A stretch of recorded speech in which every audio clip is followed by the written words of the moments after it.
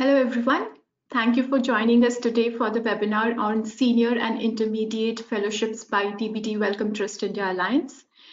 Today there will also be a session by one of our fellows on writing an effective fellowship application. I hope you all are doing very well and taking good care of yourself and your dear ones. My name is Banyakar and I am the Communication and Public Engagement Officer at DBT Wellcome Trust India Alliance, and I'll be your host for today's webinar. So before we begin on with the sessions, I will very briefly introduce the organization that I represent. DBT Wellcome Trust India Alliance, popularly known as India Alliance also. So India Alliance is a public charity registered in India that funds research in health and biomedical sciences. India Alliance invests in transformative ideas and supportive research ecosystems to advance discovery and innovation to improve health and well-being for all. It is funded by the Department of Biotechnology, Government of India, and the Wellcome Trust UK. Apart from funding research, we also fund various programs that promote national and international collaborations.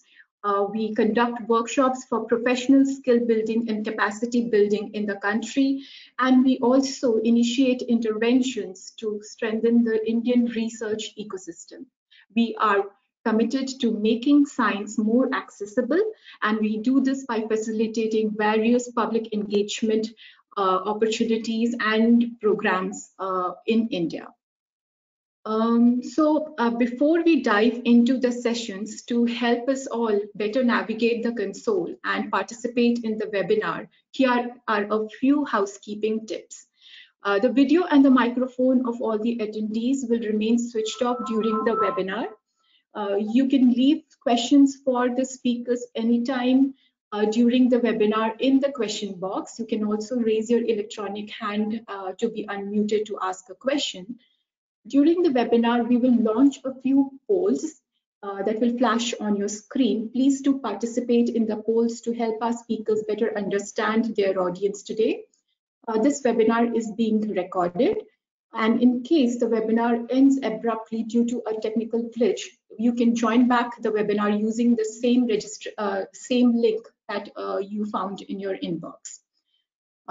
Also, if you plan to share any highlights from today's workshop through social media, please do feel free to tag us through the social media handles that you can see on your screen now. We have two sessions planned for this event today. Session 1 will focus on what it takes to draft an effective fellowship application. And in session 2, we will discuss the remit, mandate, eligibility requirements, and more of the senior and intermediate fellowships in basic biomedical research. To start with session 1, I would request you all to participate in this quick poll before we launch the session 1.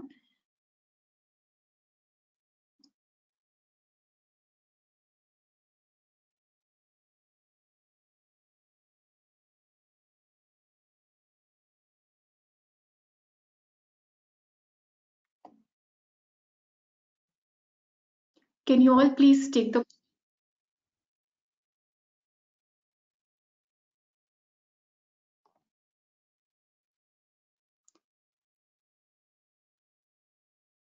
Thank you.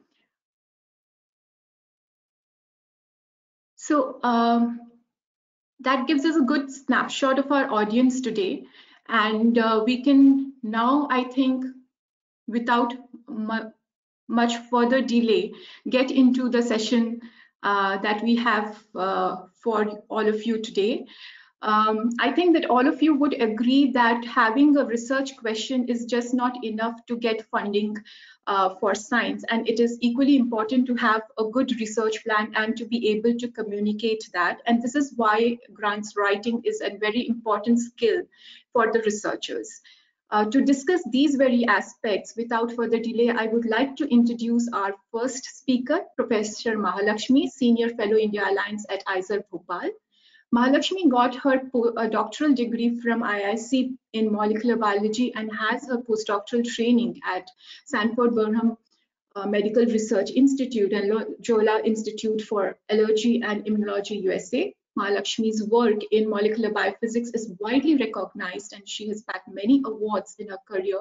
More recently, the Young Researcher Award by Lady Tata Memorial Trust, the Indian Peptide Society Young Scientist Award, and the Sub Women Excellence Award.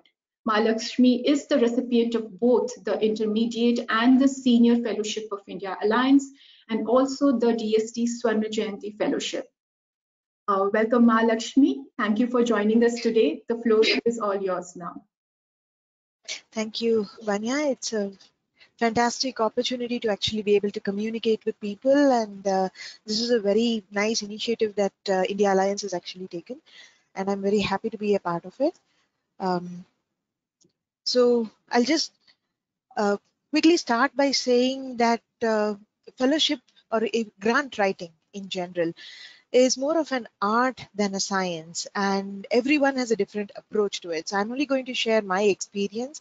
It may or may not work for you, but I hope that whatever it is that I have experienced and what I have gone through will help in some way to help each of you write out a proper fellowship and a successful fellowship, or even a successful grant from any funding agency.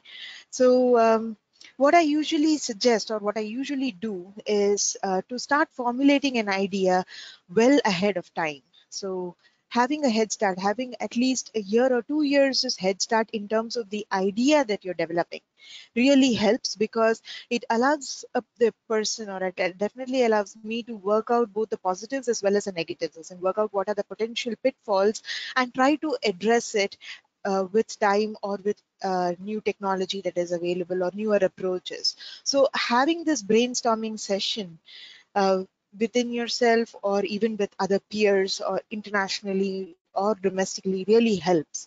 So having a good head start, a year or 2 years as head start, especially for a grant of this magnitude, is very important. Now, moving on to the second aspect, which is the actual writing process.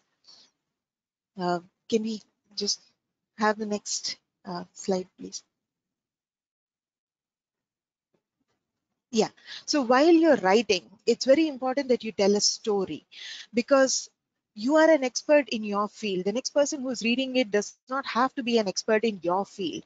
So they would be an expert in the general area of biology, or biological sciences, or physical or chemical sciences, mathematical sciences even, but they would not be able to actually relate to or understand what it is that you're trying to tell them if you use too much jargon.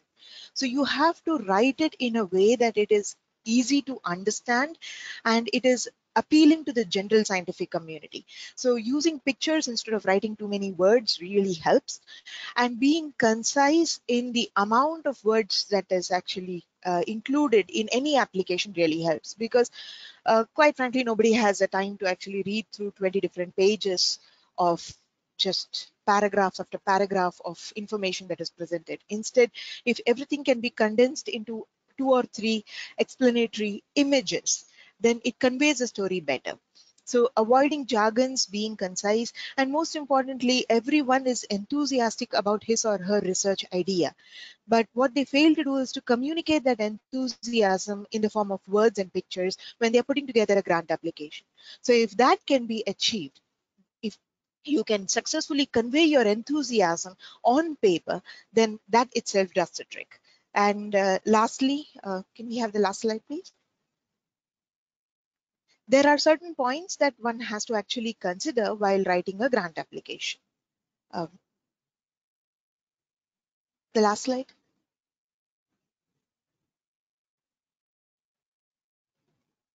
So the points that one has to consider is there are so many applicants, so many talented, equally talented, perhaps better applicants. So why should the committee, or why should the reviewers support your application over another person's application? So that justification must be very nicely put out in a grant, in both in terms of the quality of the science that is being proposed, in terms of supporting justification, and in terms of your enthusiasm and capability to accomplish it. So the other thing that is also important is to know your limits, both in terms of time, in terms of space, and in terms of what you can achieve independently and what you can achieve through collaborative work. The Other important aspect to consider is if it is it an extension of your existing work, or is it something new that you're proposing?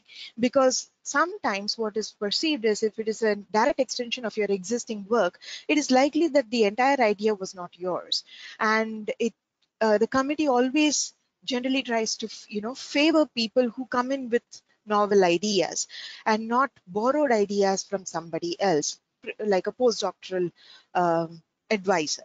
So even if it is an extension of your existing work, try to make it as diverse as it is possible, or as different as it is possible from the existing work, so that people see you in the application and not your supervisor. Then the most important aspects are, you are responsible for what other people understand. You are not responsible for just what you tell them, but what they understand as well. So try to write it in a way that it is easy to understand. And um, rule of thumb is, if you're able to convey your ideas to a 14-year-old, then you are a successful grants writer. So try to convey the idea to people who are outside your field, not necessarily a 14-year-old, but people who are outside your field, who are in totally different fields, and see if you're able to convince them. If they are able to understand it, then write it in the same way, because then people who are reading your grant will also be able to understand it and appreciate the work that you do, or you have proposed to do. So this is what I try to follow. It doesn't happen all the time, but I try my level best to do it. And usually what I also have is give a copy of the grant to somebody else who's not in my field, who's not even a biologist, have them read it and let me know if they have understood at least 30% of what I've written, and modulate it accordingly. So this is what I have to share in terms of my tips and tricks for writing an effective fellowship application. And what I would also like to do is to use this opportunity to share what it is that I have done so far. So when I started off my PhD program, it was in peptide chemistry. And I was so fascinated by NMR that I switched my fields for my postdoctoral work to do NMR spectroscopy. And when I joined as an independent faculty over here at ISER Bhopal 11 years ago, I did not have the facility to, there was no NMR machine which was purchased yet, so I could not set it up. Instead of sitting idle, I was motivated by people who are near and dear to start something new. And that is, in a way, a mark of a scientist. You should not be restricted by the lack of technology or the lack of facilities. You should still find a way to execute a research idea that you are passionate about. So I was very interested in membrane proteins, and I started work on membrane proteins using different approaches that did not necessarily involve a spectroscopic, NMR spectroscopic structural characterization.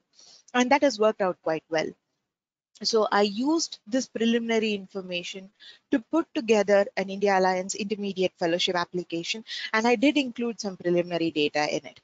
So based on whatever I was able to achieve in the past 5 years with my India Alliance Intermediate Fellowship, I used that as a launching pad to explore something even more, even greater, like much broader in terms of in the field of mitochondrial bioenergetics. So it has been a stepwise progress for me, and for many of us, irrespective of whether we get well established in labs or whether we have to start our own labs, the journey is more or less the same. So the only thing that I would like to emphasize and convey to everyone is, don't be afraid that technology is not there. Just do what it is that you are passionate about, and success will always follow. Thank you. So that's all I have, and I'll be happy to take questions. Thank you, Mahalakshmi, and thank you for sharing that very crisp success recipe with our audience today. I think the pointers that you shared will be very, very helpful for them when they are writing their fellowship applications. Thank We you. have Yeah, I hope so many too. questions. We have many questions pouring in, and I would also encourage our participants of this webinar to drop their questions in the question box. And while they do that, we already have a couple of questions that we can start discussing. The first one here is, for somebody wants to know that if it's a hypothesis driven project that they are working on? What is the expectation in terms of preliminary data and experimental evidence that they should have when they are writing a fellowship application or grant application?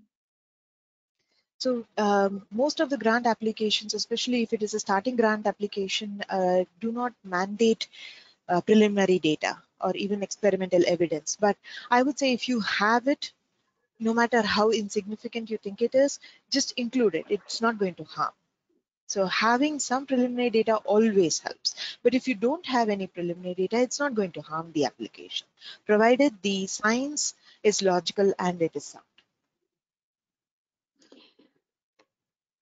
Yes, yeah, I completely agree with you on that. And another related question is what exactly needs to be prepared for the preliminary application in terms of research proposal? Can you just elaborate a little bit on what it takes to write that winning research proposal?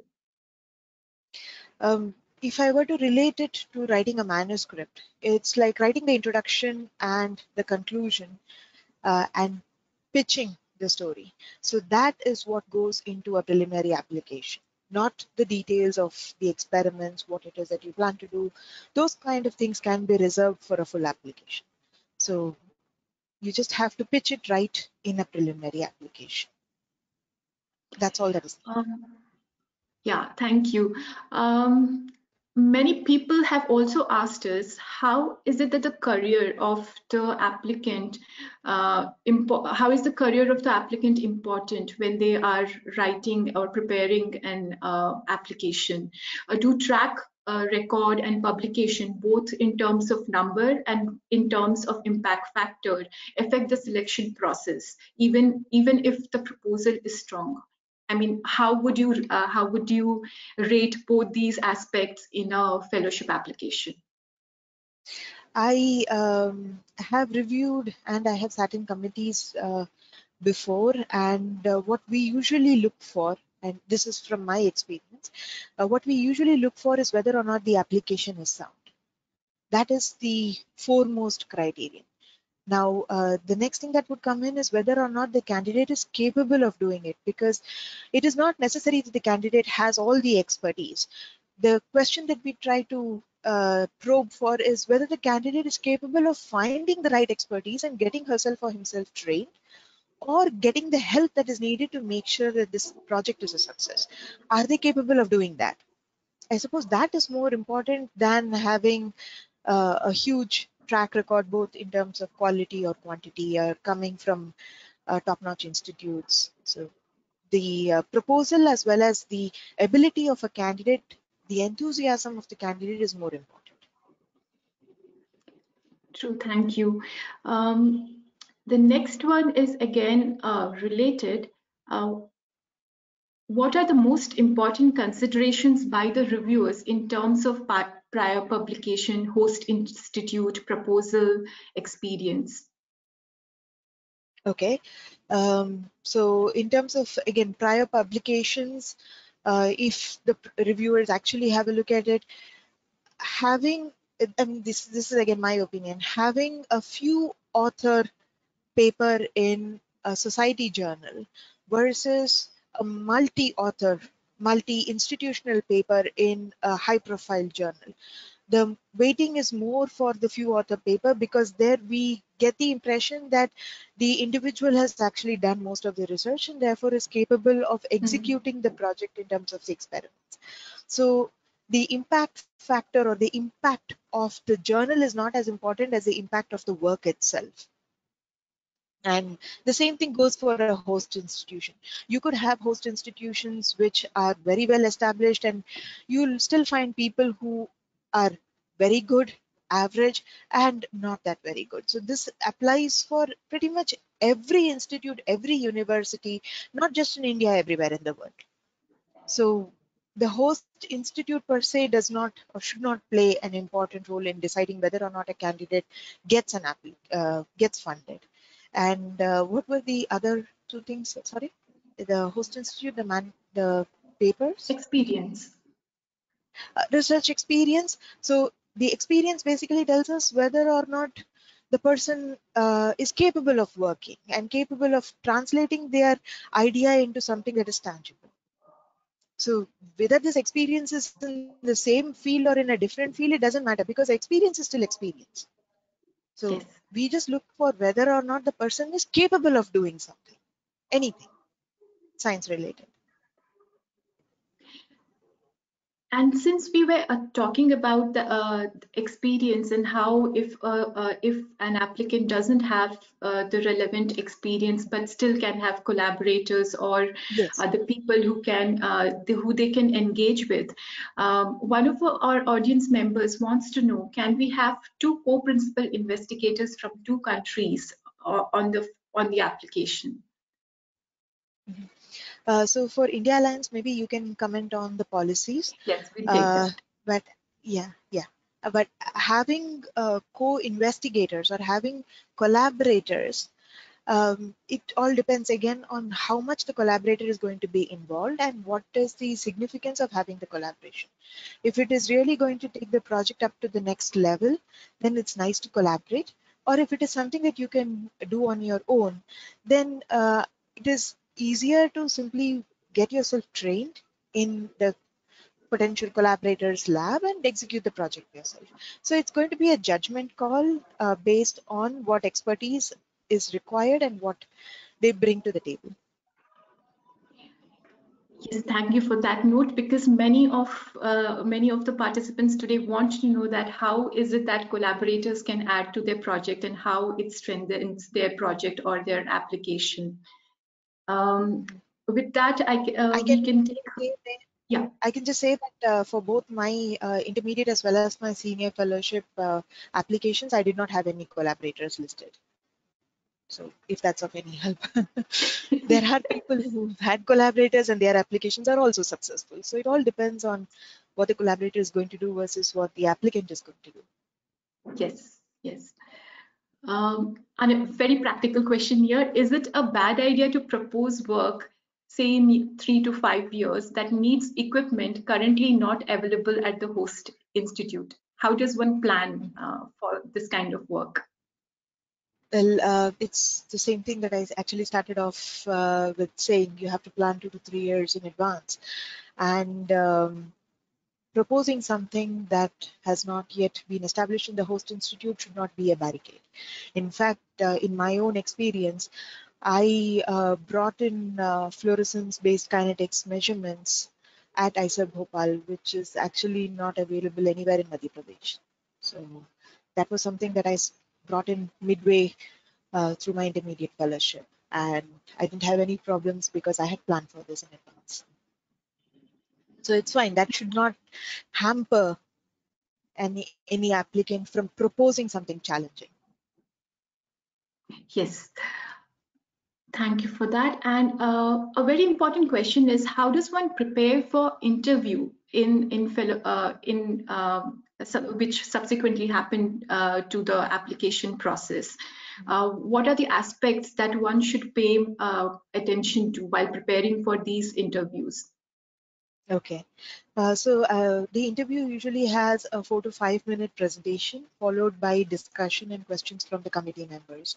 So in all of these cases, when they say 5 minutes, stick to the 5 minutes. Do not exceed it. Give the overview, just the overview. Do not go into the details because the details are already available in the application and the committee members have read it. So they just want a brief overview within 5 minutes. In fact, I remember my intermediate fellowship presentation, I was given 5 minutes and I completed it probably in 3 minutes. And as far as a question answer session is concerned, um, they are going to ask you what are questions related to the potential pitfalls of the application. So again, like I said, prepare for it well in advance. And if you don't have an answer yet, then just say that you don't know it yet and you're happy to consider it in the future. There's no human being actually has an answer for every question. And it's okay to say, I don't know. In fact, that is the first step in learning something new, to acknowledge that you don't know so that you can seek answers. So it's always a good idea to not lie to the committee, because the committee has seen enough applicants to know when you're bluffing.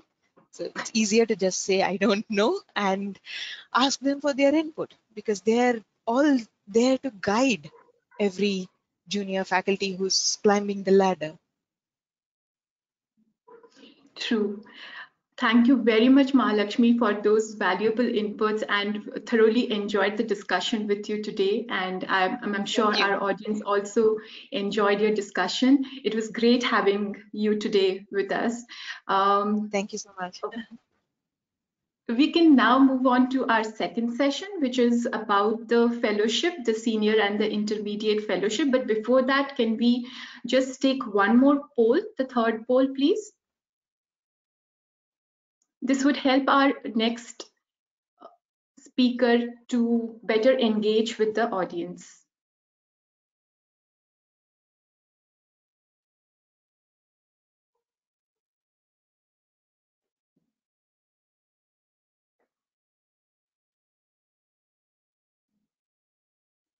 Please, I request all of you to participate in this poll.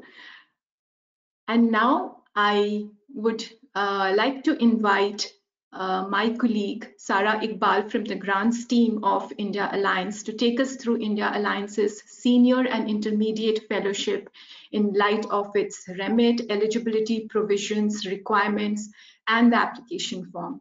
It's all yours now, Sara. Over to you. Thank you, Banya. So I'm sharing my screen. Please confirm if you can see it.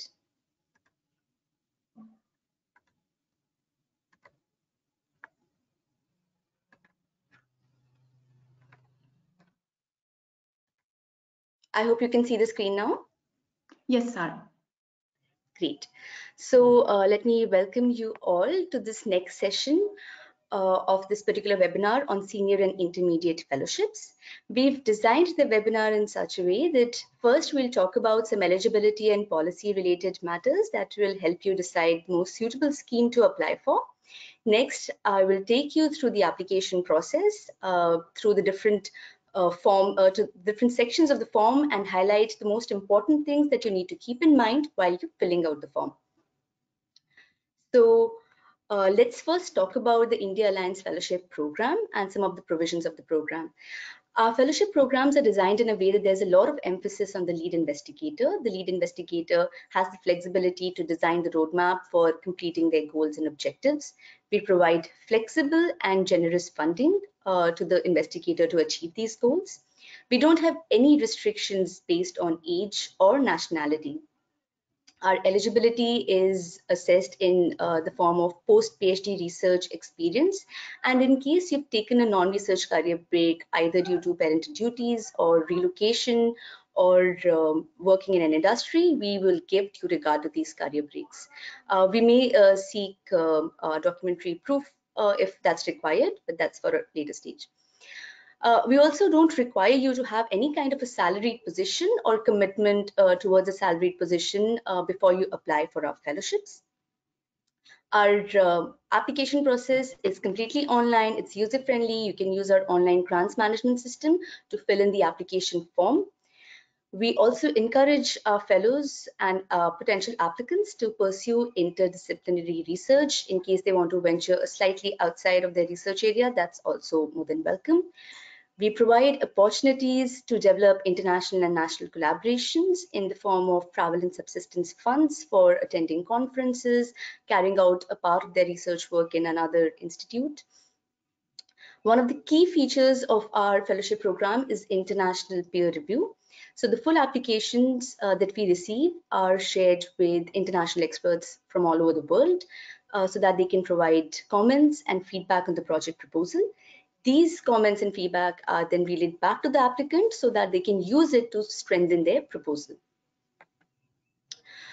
This is what the India Alliance Fellowship life cycle looks like. We have a two-step application process where applicants are first required to fill in a preliminary application.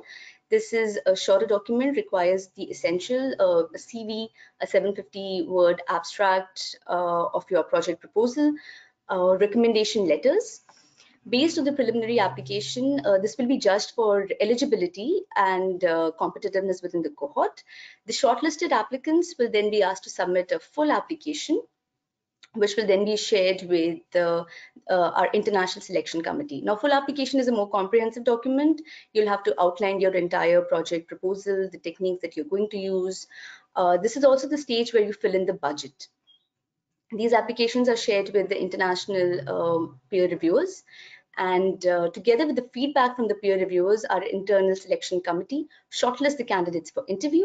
Based on the performance in the interview, candidates are either awarded or declined. This entire process takes about 10 months, which is why it's good to start planning ahead in time. One of the key features to keep in mind while planning your application is eligibility. So let's shift our focus to the senior and intermediate fellowship schemes right now. What are these schemes for? Like, who can apply for these schemes?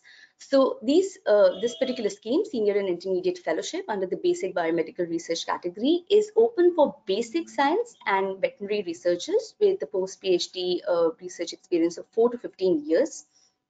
If you look at the mandate of our intermediate fellowships, it's for researchers who are looking to establish an independent research program within the country. And typically, scientists with the post-PhD research experience of 4 to 7 years apply for this particular scheme. Senior fellowships are meant for people who already have an established independent lab and they are willing to expand their research program further.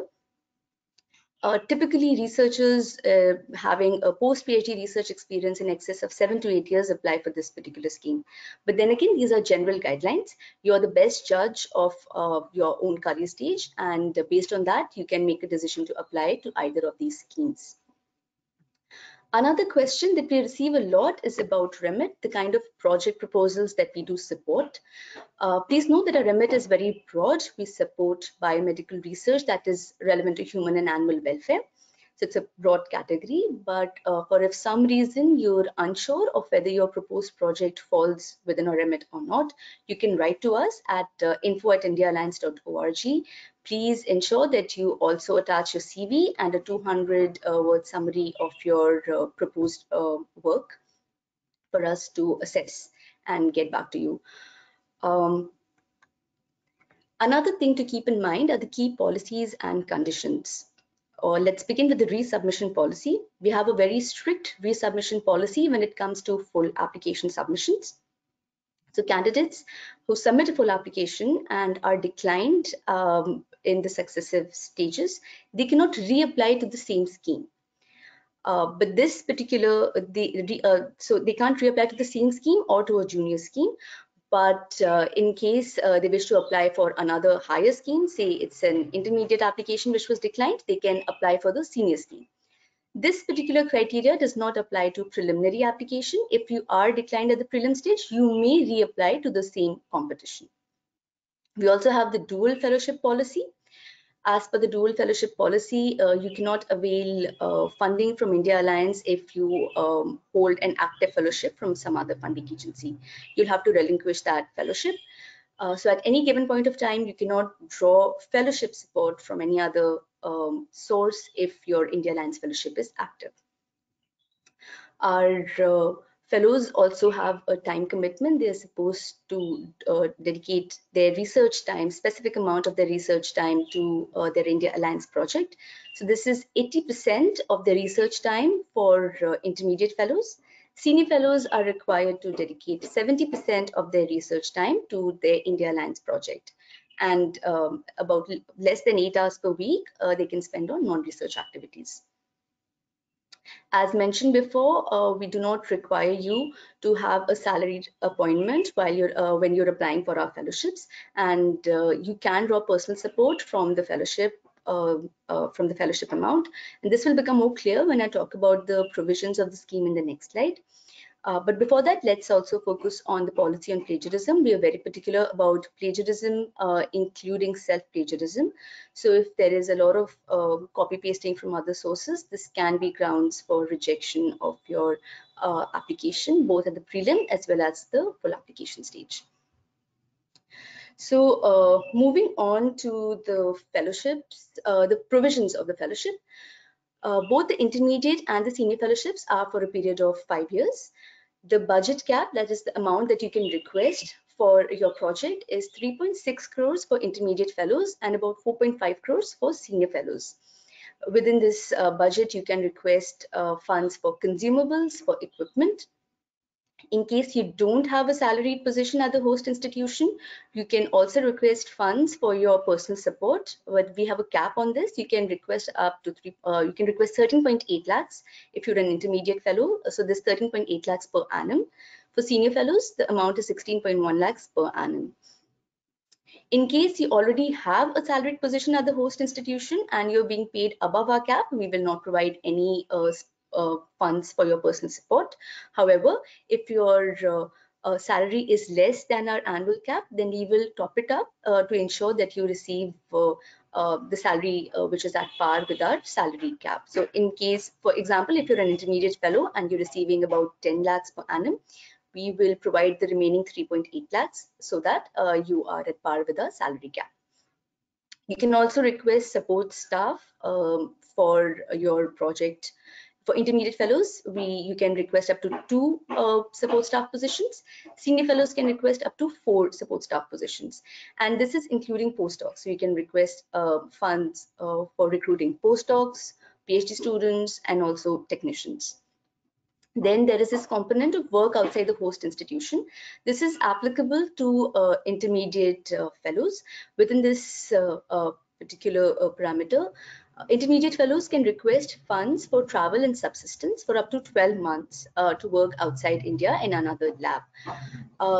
The funds provided for subsistence are at the tune of $3,000 per month. This will be in addition to the personal support that you will receive for that particular month. Senior fellows can use their transferable funds to meet this expense as per their need. We also provide funds for travel to meetings, not just for the fellow, but also for the support staff. So for the fellows, we provide funds at the rate of 1.5 lakhs per year for intermediate fellows and 2 lakhs per year for senior fellows to attend conferences abroad. For research staff that is appointed for the project, for both intermediate and senior fellows, we provide about 1 lakh per year for them to attend conferences and meetings. There's also a contingency of about 7.5 lakhs and 10 lakhs for intermediate and senior fellows respectively for the entire duration of 5 years. Another section on which we receive a lot of queries is roles on the application. So let's first start with the mandatory roles that are required at the prelim stage. At this stage, we require you to fill out all the details about yourself, which is the lead applicant. The other mandatory requirement at this stage is recommendation letters. At least one recommendation letter has to be attached to your application for it to be submitted on the portal. And sometimes for technical reasons, we also call it the supervisor, the role of a supervisor, but it's not necessary for you to approach only a supervisor. This can be a person who's worked closely with you and can comment on your ability, scientific ability. Then in addition to that, we have certain optional roles. These are sponsor, mentor, external sponsor, and collaborator. Now, who's a sponsor? Sponsor is someone who has the administrative authority to sign up to India Alliance award conditions and policies. This would typically be the administrative head of your host institution or the head of your department or the research division. This particular role is optional at this stage, but it will become mandatory at the full application stage for both intermediate as well as senior fellows. Now, a mentor is a senior scientist who can provide feedback on not just the technical details of the project, but also on your career trajectory, who can transition your transition you to become an independent researcher. This particular role is again optional at the prelim stage. It will become mandatory for intermediate fellows at the full application stage and will remain optional for senior fellows even at the full application stage. The other role is external sponsor. So external sponsor is someone whose lab you will work in while availing your work outside host institution. External sponsor is an optional role it applies to intermediate fellows mostly, and it's an optional role at both the preliminary stage as well as the full application stage. And then there is this role of collaborators. Collaborators again are optional both for intermediate and senior applicants at the prelim stage as well as the full application stage. If you want to learn more about the roles on the application, you can look up this on our website. This is the link where you can find more details about roles on the application. And you can also go to our website, go to the applicants corner and find this particular section. Now, with more clarity on the roles and various sections and policy matters, we can now divert our attention to the whole application process. So once you have decided to apply to a particular scheme, you can log into our online grants management system, India Alliance system, ISS for short. If you're a new user, please register yourself and create a new account. For existing users, we can simply enter the information, log in, and select the appropriate scheme. So this is what the scheme page would look like once you have selected the scheme. For example, in this case, I've selected the intermediate preliminary 2021 round 2. And once you've selected this, on the left-hand panel, you can find the various sections on the application. So there are sections dealing with project summary, host institution, sponsor details, etc. And I'll take you through all these sections, highlighting the most important things to keep in mind while filling out these sections in the next few slides. So let's dive right into it. Let's begin with the project summary. In this section, you will be required to provide a research summary of about 750 words. Please stick to the word limit in this case. Provide the references, mention the references at the appropriate position in the research summary text. Also provide a list of the references and follow a uniform referencing style while listing out the references. Provide a succinct title that also captures the essence of the project. And this may seem very obvious, language and formatting, but it's a good idea to revise your proposal once before submitting to ensure that there are no language issues or formatting issues within the proposal. This is a mark of good craftsmanship and it's a feature of most successful applications. So please pay attention to this. Now, one of the most important features to keep in mind while filling out this section is our plagiarism policy. We don't entertain any kind of plagiarism, including self-plagiarism. And if there are instances of plagiarism, it can be grounds for rejection even at the prelim stage. So kindly be mindful of it while you're filling out your project summary. Next comes the host institution details. Now, at this particular point, filling or identifying a host institution is mandatory. So you will have to choose a host institution while you're filling out your preliminary application form. Kindly note that India Alliance disperses funds to not-for-profit organizations only. Most academic institutions in India are not-for-profit, but in case you are not sure, it's a good idea to check with the administrative division of your organization once before applying. While filling out this particular section, kindly fill out the department and the city fields also. Don't leave it vacant. There will be questions on the choice of the host institution and the support that you expect to receive. Kindly provide a suitable answer to both these questions. That will make your application stronger. We also have the sponsor details section. While it is optional to fill in the details for a sponsor at this stage, if you already have identified a sponsor, please enter the full details of the sponsor, including name, designation, organization, department, etc. In case for some reason you have not identified a sponsor at the host institution so far, that's fine.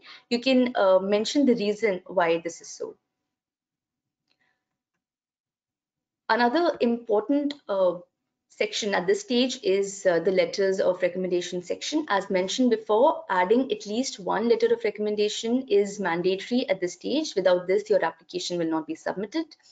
At in this particular section, you're supposed to add people who will provide recommendation letters. You can add more than one person if that is if that's what you want to do. Please while adding, please fill out all these information right from name, organization, department, city, etc. Once you add the name of this person, an email will be triggered to the person so that they can submit their letter of recommendation. So please ensure that you submit the right email address. If you do not submit the right email address, the person will never get to the link. They will not be able to upload the letter. So please be mindful of these a couple of things while you're filling out this section. You can also check if the person is already added to our database. When you're checking for this, you can please check either by name or by email. Don't use both the fields simultaneously. And in case the person is not added on our database, you can add the contact to our database. That's also possible. The next section is adding the mentor details. Again, as mentioned before, this particular or adding a mentor or identifying a mentor, it's optional at the prelim stage. If you have identified a mentor, it's a good idea to add the specifics, add the name, organization, city. There will be a question on the kind of guidance that you expect to receive from your chosen mentor. Please fill out these details with a suitable answer. In case you've not identified a mentor at this stage, that's fine, but this is something that you can keep in mind for your full application stage. Because this will become mandatory at the full application stage for intermediate fellows. For senior fellows, it will remain optional both at the prelim as well as the full application stage. Next, we come to the applicant details section. Now, applicant details requires you to fill out your contact information, degree, PhD viva date, etc. Please provide valid contact information so that in case we need to contact you, we can shoot an email to you or even call you, whatever. So please enter your valid contact information. This information is entered in the Manage My Details section. And in case you need to edit it, you can do that by going to this particular section. Please also mention your highest degree. For this particular round, the highest degree would either be PhD or MD. Mention your PhD viva date in terms of months and years. Now, this is not the date on which you receive your degree. This is the date on which you appear for the PhD viva. So please be mindful of this distinction when you're filling out this section. Also mention your present status at the host institution. If you already have a faculty position or if you're being considered for a faculty position, kindly mention that in the space provided. In case you do not have a faculty position, that's also fine. Just mention that in the space provided. Next, we come to the applicant CV. Now, this is the section where you will provide your background of your education, the previous positions that you've held in the past. Again, these sections are pulled out from the Manage My Details section in case you need, in case you have an existing account, and in case you need to edit these sections, you can go to Manage My Details section and edit this information. If you've had any career breaks, this is the place to mention this. Kindly mention this in, kindly mention the dates and also provide a reason when you're mentioning career breaks. While providing your background education, the background of your education, please mention any past supervisors that you've worked with. This can be your PhD supervisor, postdoc supervisor, etc. Kindly add these details in the section provided. Also mention your publications. Please mention your publications in the reverse chronological order, starting with the most recent first. Use a uniform referencing style. And the most important thing here is to provide full citations. Please don't provide truncated citations. Provide full citations with names of all authors. If you are the first author for a given publication, underline your name. And in case you are the corresponding author, please add an asterisk next to your name in that particular citation. For this particular scheme, we also would require you to upload your a file shot of your Google Scholar profile. So please update your Google Scholar profile and then take a snapshot and attach it at the required position. You will also find questions on your scientific career to date and your reasons for applying. These sections will help you highlight your motivation for applying for this fellowship, and you can supplement a suitable answer at these particular sections. The next section in the application form is other grants and applications. So it's highly likely that you already have a fellowship application or a grant application that is in that is under progress. Mostly if you're a senior fellow, in that case, please mention the grants or fellowships that are under progress, and attach an abstract of these particular grants and fellowship applications as an additional attachment. In case you have active applications in progress with other funding agencies, please also specify the scheme, and also mention what the project is all about, whether or not it has any kind of an overlap with the proposed project. We would also require you to provide information on whether or not this is your first application to India Alliance, and in case you have applied before, please provide the details of the outcome of that particular fellowship application. So once you've filled in all these sections and you have attached the required attachments, you can move on to the validation page. In the validation page, you can generate a validation summary in case you have missed out on any required fields that need to be filled before submitting the application. The validation summary page will highlight those. You can easily go back to those sections, fill the required information, and then proceed towards submitting the application. So this is just to remind you once again that our senior and intermediate fellowship competition for the basic biomedical research category is live. The call for applications went live on 1st February 2021. We typically provide 1 month for potential applicants to put together a preliminary application, and that's why the submission deadline is 1st March 2021, 2 p.m. So by that deadline, the completed application form has to be submitted on the portal. I would request you all to specifically those who are planning to apply in this particular round, to complete these all these steps well ahead in time and submit at least 2 days before the application deadline, because some technical glitches may occur at the last moment. You may realize that there are additional documents that need to be supplemented, and if you start this process ahead in time, it's highly likely that you will be able to submit within the deadline. We are very, very particular about a deadline. We do not provide any extensions to the deadline unless there is a very, very valid reason for it. So please stick to the deadline. Another thing that you need to keep in mind is that by this deadline, the complete application has to be submitted. So this includes the letter of recommendation that has to come from the supervisor that you add on the application.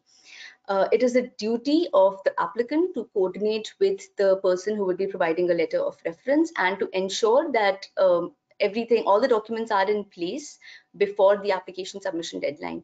Any kind of delays will not be accommodated by us. So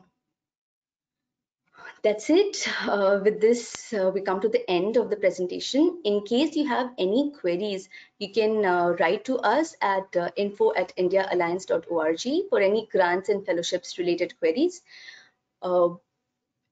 The standard response time is 3 business days, so I will request you to exercise some patience, especially if you're writing on a weekend. It may take us some time to get back to you. But then again, within 3 business, rest assured that within 3 business days, we will get back to you. Another thing that you also need to keep in mind is that we talk about our fellowship schemes and mention about our competition deadlines on our social media handles. So it's a good idea to start following us on our social media handles. You can follow us on Twitter, LinkedIn, and on Facebook, and you can also visit our website for more updated deadlines. So that's it. I'd like to hand it back to Vanya for questions if there are any. Thank you, Sarah. That was a very, very comprehensive talk on the fellowship program that we have at India Alliance. And there are questions pouring in for you. And so be prepared to take them.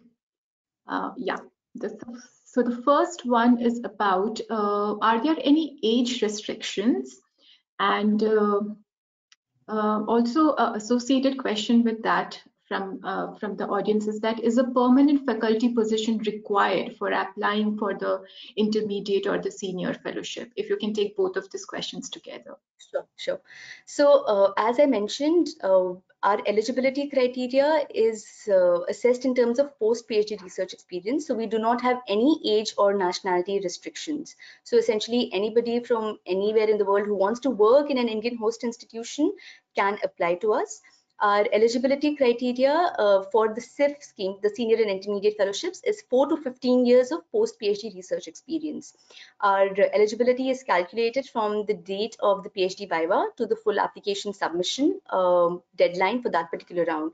So if you're applying for this round, you should have not completed more than 15 years of post-PhD research experience, accounting for the non-research career breaks, if any, by say June of this year. So that's the tentative deadline, yes. Thank you. And I guess there was another question about having a permanent faculty position. So on that note, I would like to say that we don't require you to have a permanent faculty position at the host institution before applying to us. You can, like I mentioned in the provision slide, that we do provide personal support towards the fellow's salary. So those funds can be met from the fellowship funds directly.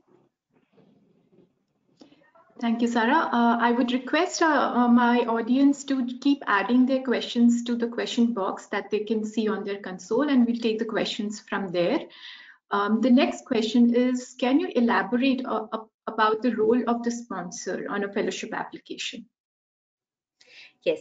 So sponsors are administrative heads who basically sign up to the India Alliance award policies and conditions, and they ensure that you will be provided with the space in the host institution to carry out your proposed work. They're not supposed to provide any direct feedback to you on your project proposal, if that's what you're asking. It's mostly an administrative requirement so that you have all the tools at your disposal at the host institution to carry out the proposed work. So that's the role of a sponsor. Thank you, Sarah. There are a couple of questions about collaborators on the project proposal. So one is that, can I choose collaborators from abroad? Is that possible? Yes, your collaborators can be from anywhere in the world, but then your choice should be scientifically justified. So when you're adding your proposal, you should know why you're adding, when you're adding a collaborator to your proposal, you should know why or what kind of expertise will they bring to your application. That is, and the rest is up to you. They can be from anywhere in the world. Yeah, I think our first speaker also highlighted the point that the role of collaborators is important to be justified on the fellowship application in terms of how they can contribute to your work. The next question is, can I add collaborators at a later stage if I do not add them at the application stage? Yes, that is allowed in case after activating your fellowship, you realize that you want to add more collaborators. That can also be added at a later stage. It's not mandatory to be added at the full application or the prelim application stage. A very practical question here. If I have made previous submissions to the fellowship, do they have any influence on a fresh proposal? No. So if you have so the short answer is no. Again, resubmission policy will kick in case you applied previously, in case you applied a full application previously and it was declined for the same competition scheme. But in case you applied for any other scheme and now you're applying for a higher scheme, then your past application will not have any influence on the decision on the fresh application. Thank you, Sarah. Here's a question about other funding programs in relation to the India Alliance Fellowship. Can I apply for other extramural funding, grants and fellowships when my India Alliance application is under review? Is that possible? And also, is it something that's possible after I have been awarded the India Alliance Fellowship? Right. So again, this is a question about our a dual fellowship policy. Researchers are free to apply for extramural funding while their application is under process with India Alliance. And even after they have been awarded, the only things to keep in mind here would be your time commitment. So as an India Alliance fellow, you are required to dedicate 80% or 70% of your research time to the India Alliance project, depending on the scheme that you're applying. In case you can justify the time commitment, you may apply for a grant. You cannot avail, as I mentioned before, you cannot avail two fellowships together along with your, like any other fellowship, along with your active India Alliance fellowship. And but in case you wish to apply, you can inform India Alliance the fact that you're applying for any other fellowship. And if you're awarded, you will either have, you'll have to either relinquish India Alliance fellowship or the other fellowship, depending on what you want to do further with it. But at any given point of time, you cannot have any other active fellowship with your India Alliance fellowship. So this just applies to fellowships, not grants. Thank you, Sarah. That was very helpful. I have 8 years of research experience. Should I apply for intermediate or the senior fellowship? What would be your suggestion? Yes. So again, you are the best judge of your career stage. You can look at the mandates of our fellowship application. Like I mentioned, even in my presentation, that intermediate fellowships are more for people who are setting up an independent research program. And senior research fellowships are for people who already have an established independent lab. So in case you have an established independent lab, you can decide to apply for a senior fellowship. But in case you're in the early stages of, or very early stages of setting up an independent research lab, it's just been 1 or 2 years, then you can decide to apply for an intermediate application, fellowship application as well. So this will completely depend on your career stage and whatever you deem fit for yourself. I would also encourage our audience to please visit our website and go through all the information that is available on our website about the fellowship. That would give them a very clear idea about the requirements of the fellowship. With that, there's some other questions that are pouring in. It's time for a budget-related question. Is a budget estimate required in a prelim application? No, we don't require you to provide any kind of budget estimate at the prelim application stage. This is information that will be required at the full application stage. And at that stage, our fellowship form will be more comprehensive. It will have entries for various requirements that you may have, and you'll have to provide suitable justification for whatever you're budgeting. But at the prelim stage, this is not required. This will be something that we will look forward to in a full application. I didn't apply for the early career fellowship in the past. Am I still eligible to apply for the intermediate fellowship of India Alliance? Yes, there is. It's not necessary for you to apply for an early, then an intermediate, and then a senior. You can apply these. Fellowship programs are very independent of each other, so you can apply to either of the fellowship schemes depending on your career stage. Thank you, Sarah. A couple of more questions. Should the mentor be from the same host institute or from the same field of research? Oh, again, we do receive a lot of queries about mentors. The mentor can be anyone from anywhere in the world.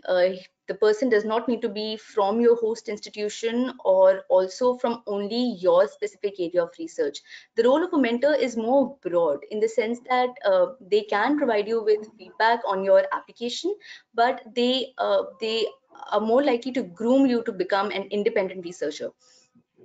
So somebody who can comment on your career trajectory, help you write better grants, and establish yourself in the research ecosystem. So it can be anyone. It does not have to, like, we don't have any specific requirements for the mentor to be from the specific research area or from the specific research host institution. Again, the choice will have to be justified by you. So it's the applicant's call who they want to add onto their application as a mentor, and then it's up to them to justify their choice as well. Thank you, Sarah. That was very helpful, I think. Here's a question about host institutions. What are the considerations for the choice of a host institution? Can the host institution be the same as the one where I did my PhD or my postdoc? Okay, I will restrict myself to answering questions about intermediate and senior fellowships right now. So for early career fellowships, we have a different policy, but for senior and intermediate fellowships, you can choose any host institution which you think will provide you with the right tools and with the right environment to carry out your project goals and objectives. This can be your PhD institution or your postdoc institution. It has to be a not-for-profit institution within India to which India Alliance can disperse funds. So yeah, the choice of the host institution is completely up to the applicant, keeping in mind all these other parameters. True. If I get a faculty position later, can I change the host institution and transfer the fellowship to the new institution? Will that be possible under the circumstances of India Alliance Fellowship? Yes, this is allowed, and this is some of our fellows have also availed of this. In case you do get a permanent position elsewhere and you want to transfer your fellowship to another host institution, we would require some we will require letters of support from the sponsor of the new host institution. But the entire you'll have to follow due process, which is outlined on our website. But then there is this provision. So the short answer is yes, you can transfer your fellowship to another host institution. Thank you, Sarah. A question about the word limit in the prelim application. Does the word limit of 750 words for the project summary in the prelim application include references? No. The 750 word limit is only for your project summary. It is excluding references. So references will be attached in a separate at a separate location as a separate list. This will not be counted in the whole 750 word limit that we have for the project proposal, the summary. Yeah. Thank you, Sarah. How many reference letters are required at prelim stage? At the prelim stage, you are required to submit at least one letter of recommendation. So without one letter of recommendation, the system won't accept your application. But if you want to provide more letters of recommendation from your supervisors, that can also be done. You can add more than one letters of recommendation to your application. It is completely up to you. This is a judgment call that you have to make as to how many letters of recommendation have to be attached. One is mandated by us, but it could be more than one. Thank you, Sarah. A very related question is, are mentors and referees the same? What is the difference between mentor, referee, sponsor, and external sponsor? Could you just clarify that for our audience? Sure. So I will start with the sponsor. Now, sponsor is the administrative head. This person will sign up to the India Alliance award conditions and policies. They're not required to provide any feedback on your project. They're just supposed to ensure that you get the right tools and the lab space in your host institution for you to carry out your work. So that is the role of a sponsor. Coming to mentor, now mentor can be anyone from anywhere in the world, typically a senior researcher who can help you become more independent. So this particular role is optional for senior fellows, but it is mandatory for our intermediate fellows at the full application stage. Mentor will not only provide feedback on the proposal, I mean, they can or they may not, they may help the candidate in other ways in advising them on other grants and applications, how to write an effective grant, how to prepare for interview, comment on their career trajectory. So this is the role of a mentor. And like I mentioned, it can be anyone from anywhere in the world. Next, we have external sponsor. External sponsor is the person in whose lab you will carry out your work outside host institution. Now, this particular role is not mandatory at even the full application stage. The intermediate fellows can choose to avail this option, but if they have the resources to complete their project goals and objectives without going to another external sponsor's lab, they can choose to not avail this option. It's completely up to them. The other role is of a collaborator. So typically, collaborators are people who bring extra expertise on your application.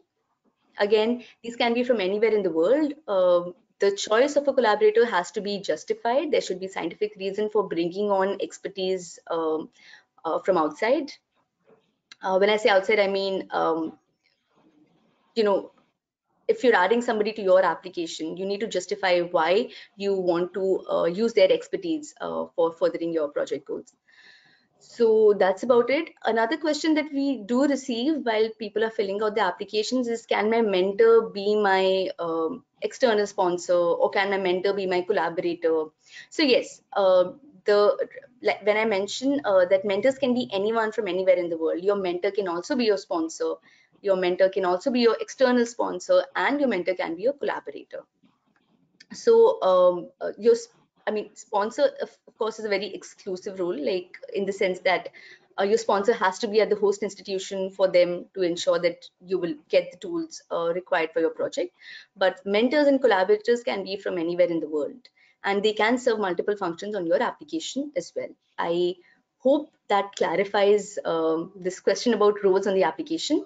But in case you would like more or additional information, it's a good idea to visit our website. On our website, we have outlined what each role is for, whether or not one role can serve another role on your application. All this information is outlined on our website. It's a good idea to visit our website and go through the details of the roles on the application. Thank you, Sarah. I think this can be the last question of this webinar. Are proposals on theoretical biology and biophysics accepted? Is it necessary to propose wet lab research in the SIF fellowship? Can the work be just basic research, or should I have an applied research component? I think it would be good to just explain the mandate of India Alliance Fellowship, the SIF fellowship here. Correct, yes. So if you look at a remit, you would see that we fund biomedical projects that have relevance to human and animal welfare. It's a very broad scope remit. So if it can be, like, I think the first question was about whether it has to be theoretical or wet lab. It can either be theoretical or wet lab based work. There is no specific requirements for it to be only wet lab based or only theoretical work. There's a lot of diversity in the kind of projects that we have that we have funded in the past. And if you want to understand more about it, maybe you can go to our fellows profile and look out the kind, take a look at the kind of projects that we funded in the past. The idea is that whatever question that you are investigating, it should be of relevance to human or animal welfare. As long as it is of relevance to human and animal welfare, the project can be proposed as a part of the senior and intermediate fellowship schemes. Yeah, it can be theoretical, it can be wet lab. There are no restrictions or limitations on that. Thank you, Sarah. With that, I think we are at the last leg of this webinar. Thank you so much for that wonderful presentation and for taking all those questions. And I thank our audience for being such a wonderful and engaged audience, and for sending us all these questions. I hope you have found answers to many of the questions about grants writing and the SIF scheme. And if you have further questions, we'll be happy to engage with you further. So please do write into our mailbox and we will get back to you. Before we end the session, please allow me some time to make a few announcements which you could find useful. The senior and intermediate fellowship that we just discussed is currently open and is accepting applications, and the deadline for that is the 1st of March. We will launch the call of application for fellowships in clinical and public health research on 16th of February 2021, and the deadline will be 16th of March. So please look out our spaces on social media and on or our website for more details on this.